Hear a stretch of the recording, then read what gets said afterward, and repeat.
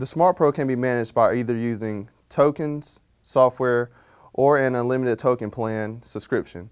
It also can be used as a hybrid combination of tokens and software.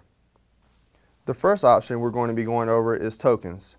Using tokens is a pay-per-use method of operating the 𝗕𝗀. Each programming sequence is charged one token regardless of the number of keys programmed. Some functions, such as programming remotes, does not require a token.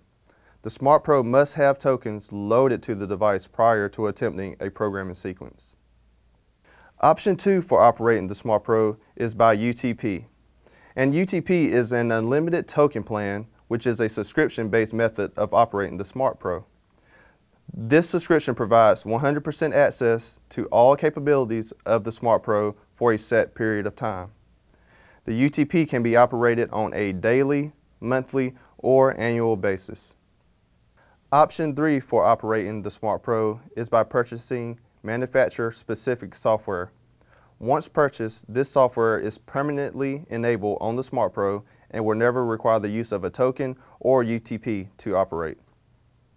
The fourth and final solution for operating the 𝗕𝗀 is by hybrid solution.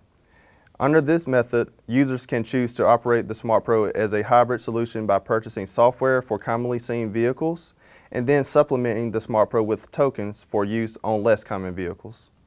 These are the 4 different methods of operating your 𝗕𝗀.